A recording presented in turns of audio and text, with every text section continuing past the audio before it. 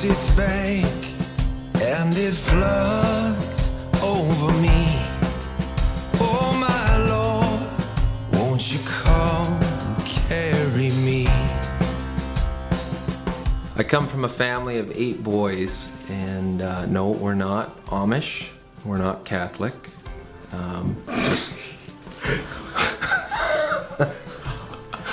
well, that was good stuff.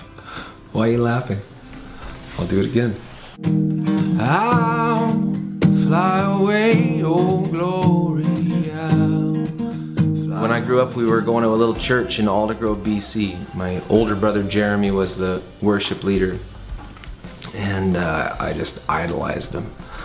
And so I snuck his chord chart away one night and grabbed his guitar, and that was my start in music, and I just kept learning. Bless the Lord, oh my soul. I eventually started a band and started writing music, and the band I was in, you know, we started getting some success and people started coming to our shows, which was really cool. And then we ended up signing to Madonna's Maverick Records. And I thought at that point that my life was made, that I was gonna be maybe the next U2, I didn't know. We toured around with Maverick, we had a song climbing up the Billboard charts, and then we lost our deal in 2004. When the deal fell through, I kind of ended up in a place where I didn't know what I was supposed to do with my life and where I was supposed to go. I got a call from a friend who I've been playing with, and he said, you have an opportunity to go to Africa. And I immediately turned him down because I did not want to go to Africa. Eventually I went. I kept hearing this voice inside of me telling me to go.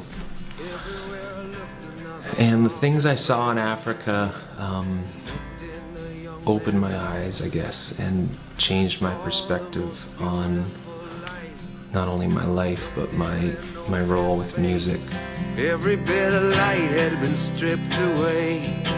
I could feel the beating hearts, yearning souls, the cry of... I just think of the journey that God's taken me on through dreams, broken dreams, disillusionment, and finding peace in the most unexpected of places in Africa, and finding calling there.